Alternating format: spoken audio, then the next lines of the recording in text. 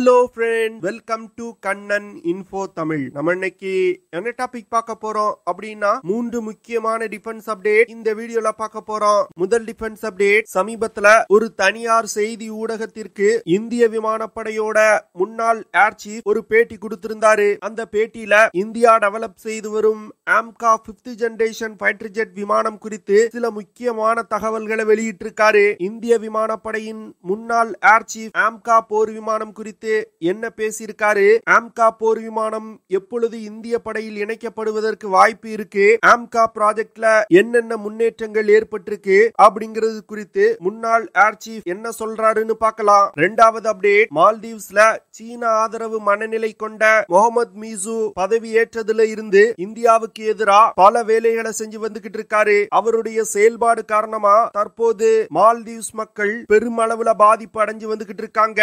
இதன் காரணமா தற்போது மால்தீவ்ஸ் மக்கள் முகமது மீசுவோட செயல்பாட்டுல மிகப்பெரிய அதிருப்தியில இருக்காங்க. அது என்ன விஷயம் அப்படிங்கிறது குறித்து பார்க்கலாம். அடுத்து, முகமது மீசு தலைமையிலான அரசாங்கம் தற்போது இந்தியாவுக்கு எதிராக ஒரு மிகப்பெரிய டிசிஷன் எடுத்திருக்காங்க. மால்தீவ்ஸ் எடுத்திருக்க இந்த டிசிஷன் இந்தியாவுடைய இறையாண்மைக்கே மிகப்பெரிய பிரச்சனை தரக்கூடிய விஷயமா இருக்குது. அது என்ன விஷயம், மால்தீவ்ஸோட முடிவின் மூலமா இந்தியாவுக்கு என்னென்ன பிரச்சனைகள் வருவதற்கு வாய்ப்பு இருக்கு அப்படிங்கிறது குறித்து பார்க்கலாம். மூன்றாவது அப்டேட், ஈரான் பாகிஸ்தான் மீது ட்ரோன்ஸ் மற்றும் மிசைல்களை ஏவி தாக்குதல் நடத்திய பிறகு பாகிஸ்தான் ராணுவத்தோட ஒரு முக்கியமான ரகசியம் வெளிவந்திருக்கு. அது என்ன ரகசியம், பாகிஸ்தானுக்கு அது எவ்வளவு பெரிய பிரச்சனையா இருக்குது அப்படிங்கிறது குறித்து நம்ம டீடைலா இந்த வீடியோல பார்க்கலாம். நம்ம சேனல்ல டிஃபென்ஸ் மற்றும் ஜியோ பாலிடிக்ஸ் சம்பந்தமா தினம் ஒரு வீடியோ பப்ளிஷ் பண்ணிட்டு இருக்கோம். உங்களுக்கு நம்ம சேனல்ல பப்ளிஷ் பண்ணக்கூடிய வீடியோஸ் பிடிச்சிருந்துச்சுன்னா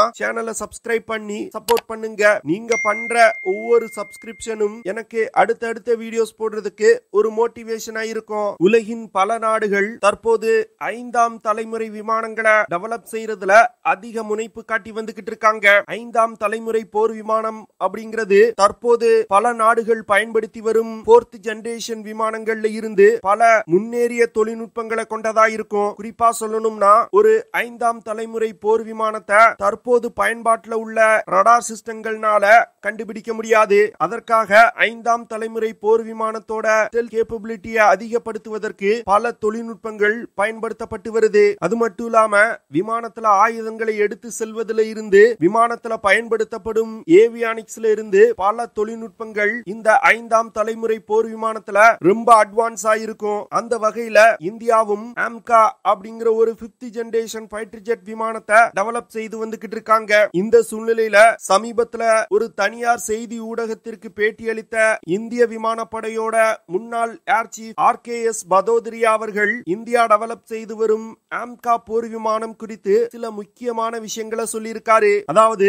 2020 வருடம் AMCA போர் விமான டெவலப்மெண்ட்ல ரொம்ப முக்கியமான முடிவுகள் எடுக்கப்பட்டதா அவர் சொல்லியிருக்காரு. அதாவது ஸ்பெஷல் பர்பஸ் மாடல் அப்படிங்கிற திட்டத்தின் கீழ் இந்த AMCA போர் விமான ப்ராஜெக்ட கொண்டு வந்து ஒரு 5ஆம் தலைமுறை போர் விமானத்தை டெவலப் செய்யறதுக்கு இந்தியா முடிவு செஞ்சிருக்காங்க. அது மட்டும் இல்லாம பல தனியார் நிறுவனங்களோட துணை கொண்டு AMCA போர் விமானத்தை டெவலப் செய்யறதுக்கு இந்தியா முடிவு செஞ்சிருக்காங்க.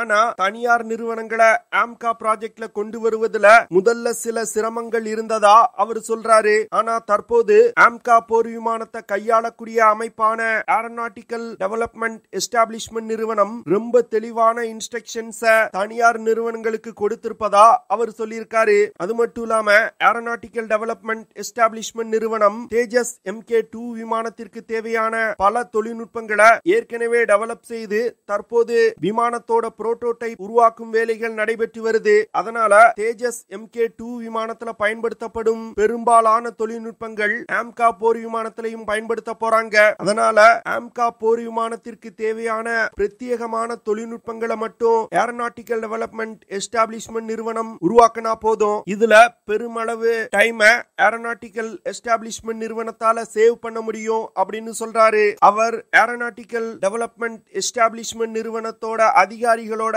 சமீபத்துல பேசிய பொழுது அடுத்த 4.5 வருடங்கள்ல AMCA போர் விமானத்தோட முதல் புரோட்டோடைப் உருவாக்கப்பட்டு அதோட முதல் பறத்தல நடத்த இருப்பதா அவங்க சொல்லியிருக்காங்க.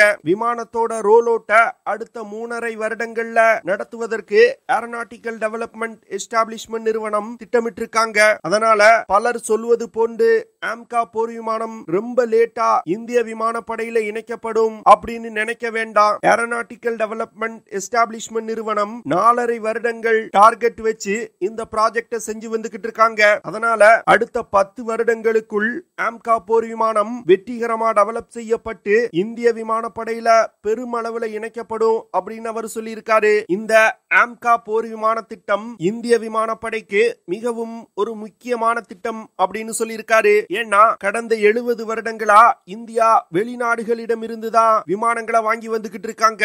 ஆனா தற்போது ஒரு 5ஆம் தலைமுறை போர் விமானத்தை இந்தியாலே உருவாக்கிட்டா வெளிநாட்டு விமானங்களை நம்பி இருக்க வேண்டியது இருக்காது. இந்தியா பல நாடுகளுக்கு விமானங்களை ஏற்றுமதி செய்யும் நிலை வரும். அது மட்டும் இல்லாம இந்தியன் ஏரோநாட்டிக்கல் இண்டஸ்ட்ரி மிகப்பெரிய அளவுல வளர்ச்சி அடையும். AMCA போர் விமானத்தோட ஃபைனல் டிசைன் ரிவ்யூ முடிக்கப்பட்டு கேபினெட் கமிட்டி ஆன் செக்யூரிட்டியோட ஒப்புதலுக்காக வெயிட் செஞ்சுக்கிட்டு இருக்காங்க. இந்தியா டெவலப் செய்து வரும் AMCA போர் விமானத்துல பல தனித்துவமான தொழில்நுட்பங்கள் இருக்கு. குறிப்பா சொல்லணும் அப்படின்னா இந்த விமானத்தினால அதிகபட்சமா 25,000 கிலோகிராம் எடையை சுமந்து கொண்டு பறக்க முடியும். கிட்டத்தட்ட 6,500 கிலோகிராம் எடை கொண்ட ஆயுதங்களை சுமந்து கொண்டு இந்த விமானத்தினால பறக்க முடியும். AMCA போர் விமானத்தினால 2,600 கிலோமீட்டர் பெர் ஹார் வேகத்துல பறந்து சென்று இலக்குகளை தாக்க முடியும். இந்த விமானத்தினால அதிகபட்சமா 5,300 கிலோமீட்டர் தூரம் வரைக்கும் பறக்க முடியும். இந்த விமானத்துல பல உள்நாட்டு ஆயுதங்களை இந்தியா இணைப்பதற்கு திட்டமிட்டு இருக்காங்க. குறிப்பா சொல்லணும் அப்படின்னா Astra MK1, MK2, MK3, Astra IR போன்ற ஏர் டு ஏர் மிசைல்களை இந்த விமானத்துல இணைக்க போறாங்க. அது மட்டும் இல்லாம பிரம்மோஸ் NG, சாண்ட், ருத்ரம் 1 போன்ற ஏர் டு கிரவுண்ட் மிசைல்களையும் இந்த விமானத்துல இணைத்து பயன்படுத்த போறாங்க. Laser guided bomb, precision guided units போன்ற பல்வேறு விதமான வெடிகுண்டுகளையும் இந்த விமானத்துல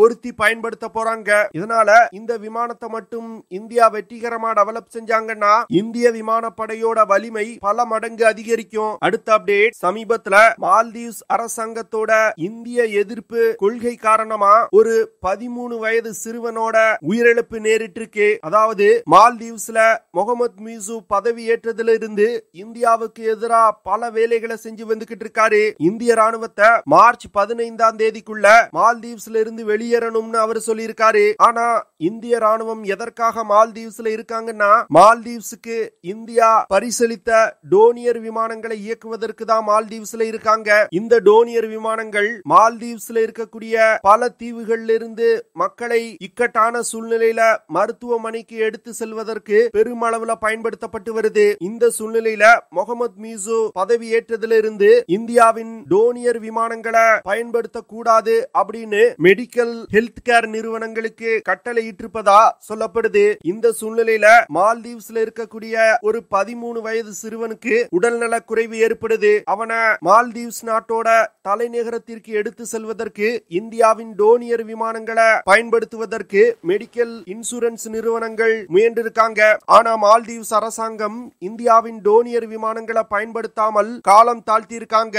இதனால அந்த 13 வயது சிறுவன் இறந்து போயிருக்கான். இந்த விஷயம் மால்தீவ்ஸ்ல பொதுமக்களிடையே மிகப்பெரிய கொந்தளிப்பை ஏற்படுத்தி இருக்கு. மால்தீவ்ஸ் அப்படிங்கிறது பல சிறிய சிறிய தீவு கூட்டங்கள் கொண்ட ஒரு நாடு. ஒரு தீவுல இருந்து இன்னொரு தீவுக்கு மக்கள் போகணும்னா கப்பல் மார்க்கமா போகணும். அதற்கு நேரமாகும். அப்போ இது போன்ற மெடிக்கல் எமர்ஜென்சி காலகட்டத்துல இந்தியா கொடுத்திருக்க டோனியர் விமானங்களை தான் மால்தீவ்ஸ் ஒரு ஏர் ஆம்புலன்ஸா பயன்படுத்தி வந்துட்டு இருந்தாங்க. ஆனா தற்போது மால்தீவ்ஸ் அரசாங்கத்தோட இந்திய எதிர்ப்பு மனநிலை காரணமா மால்தீவ்ஸ் மக்கள் பெருமளவுல பாதிக்கப்பட்டு வந்துகிட்டு இருக்காங்க. அடுத்து முகமது மீசு சமீபத்துல சீனாவுக்கு சுற்றுப்பயணம் போயிருந்தாரு. இந்த சுற்றுப்பயணத்தின் போது சீனா எங்களுடைய மிகவும் ஒரு முக்கியமான நட்பு நாடு அப்படின்னு அவர் பிரகடனப்படுத்தினாரு. அது மட்டும் இல்லாம இதற்கு முன்பு பதவியேற்ற மால்தீவ்ஸ் பிரசிடென்ட் அனைவருமே இந்தியாவுக்கு முக்கியத்துவம் கொடுத்து தங்களுடைய முதல் அரசு முறை பயணமா இந்தியாவுக்கு வருவாங்க.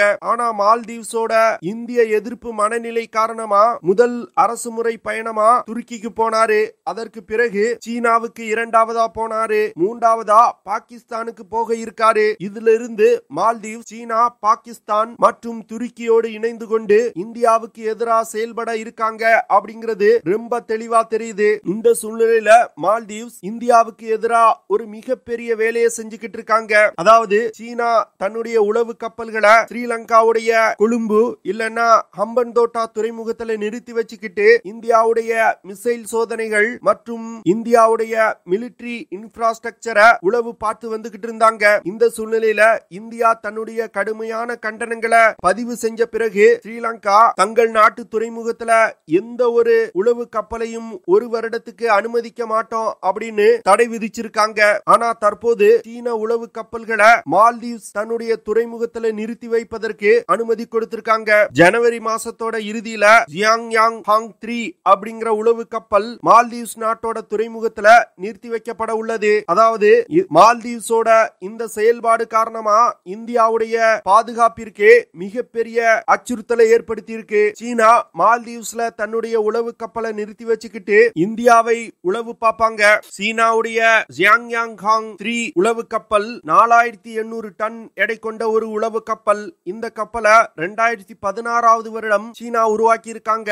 இந்த கப்பல்ல உளவு தகவல் சேகரிப்பதற்கும் சர்வேலன்ஸ் செய்வதற்கும் பல்வேறு விதமான ரடார் சிஸ்டங்கள் மற்றும் சென்சார்கள் இணைக்கப்பட்டிருக்கு. இந்த கப்பலை இந்தியாவுக்கு அருகில் இருக்கக்கூடிய மால்தீவ்ஸ் துறைமுகத்தில் நிறுத்தி வைப்பது இந்தியாவின் பாதுகாப்பிற்கு மிகப்பெரிய அச்சுறுத்தலா இருக்கும். இதுல இருந்து மால்தீவ்ஸ், சீனா, பாகிஸ்தான் மற்றும் துருக்கியோடு இணைந்து கொண்டு இந்தியாவுக்கு பிரச்சனை கொடுப்பதற்கு முடிவு செஞ்சிருக்காங்க அப்படிங்கிறது ரொம்ப தெளிவா தெரியுது. என்ன பொறுத்த மட்டில் இந்தியா மால்தீவ்ஸ் விஷயத்துல இன்னும் அக்ரெசிவா நடந்துக்கிடணும் அப்படின்னு நான் நினைக்கிறேன். அப்பொழுதுதான் இந்தியாவுக்கு எதிராக செயல்படுவதற்கு மால்தீவ்ஸ் போன்ற நாடுகள் யோசிப்பாங்க. பார்க்கலாம் இந்தியா மால்தீவ்ஸ்க்கு செக் வைப்பதற்கு என்ன செய்யறாங்க அப்படின்னு. அடுத்த update, India ரஷ்யாவிடமிருந்து S-400 air defence சிஸ்டத்தை வாங்கின பொழுது சீனா பாகிஸ்தானிடமிருந்து HQ-9 மற்றும் LY-80 LOMADS அப்படிங்கிற 2 ஏர் டிஃபென்ஸ் சிஸ்டங்களை வாங்கி தங்களுடைய படையில் இணைச்சாங்க. அது மட்டும் இல்லாம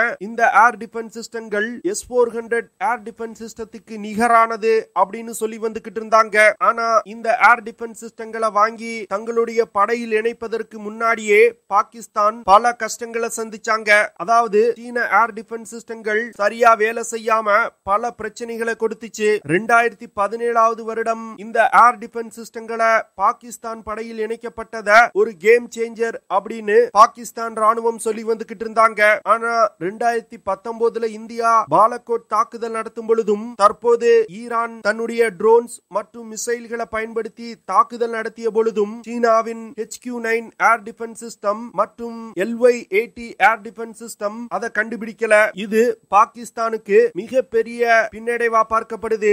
ஏன்னா சீன ஏர் டிஃபென்ஸ் சிஸ்டங்களை நம்பி பல மில்லியன் டாலர்களை செலவு செஞ்சிருக்காங்க. சமீபத்துல இந்தியாவின் பிரம்மோஸ் மிசைல் மிஸ்ஃபயர் ஆகி பாகிஸ்தான்ல விழுந்த பொழுது FD-2000 அப்படிங்கிற ஏர் டிஃபென்ஸ் சிஸ்டம் அதை கண்டுபிடிக்கல. அதனால சீன ஏர் டிஃபென்ஸ் சிஸ்டங்கள்னால பாகிஸ்தான் பல பிரச்சனைகளை சந்திச்சு வந்துகிட்டு இருக்காங்க. அது மட்டும் இல்லாம ZDK-03 அப்படிங்கிற ஒரு ஏர்பார்ன் ஏர்லி வார்னிங் ஏர்கிராப்ட சீனாவிடம் இருந்து வாங்கி பாகிஸ்தான் பயன்படுத்தி வந்துகிட்டு இருந்தாங்க. அந்த ஏர்கிராப்ட்ல இருந்த AESA ரடார்கள் சரியா பெர்ஃபார்ம் பண்ணல.